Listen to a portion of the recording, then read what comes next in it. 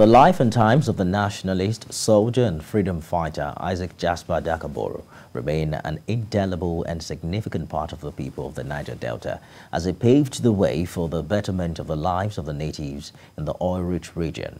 To mark the 58th anniversary of his passing, natives of Ijaw extraction joined others across the globe to celebrate his accomplishments. Seen as a hero of the Ijaw ethnic nationality, the late Major Jasper Adaka Boro is celebrated yearly for championing the cause of the Niger Delta in the fight for economic justice and fairness. This year's Boro Day begins with a traditional procession across the length and breadth of Kayama, the hometown of the late icon. Speaking at the grave of the fallen hero, the youths decried a lack of commitment of the federal government to immortalize him, while also demanding oil and gas security contracts for their leader. Today is a great day that we, the Ijaw people, are supposed to come in a mass and celebrate our great hero, which is Jasper Adaka Boro. But only the youth of Amagba Force and Amagba Network that are here. We are begging the federal government to make sure that the waterway security should be given to the person that is doing the right work. Which is the Amagba. We will not stop.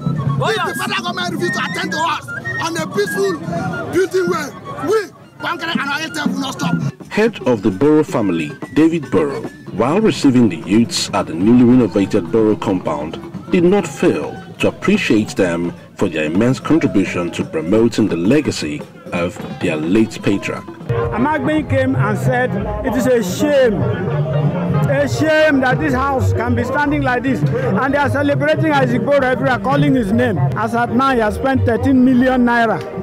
No government has done it. People in government are benefiting from the sweat and blood of Isaac Boro. But they will not look at the family. They will not look at anything concerned. Every time they're either going to celebrate, they started by celebrating abroad. Seraki Dixon brought it to Nigeria.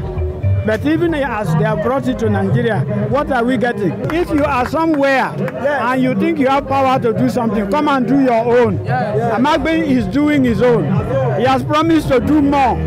While celebrating the 54th memorial of the late nationalist, the youth say some of the issues raised by him are still germane and need adequate attention. Joseph Kunde, TVC News, Kayama.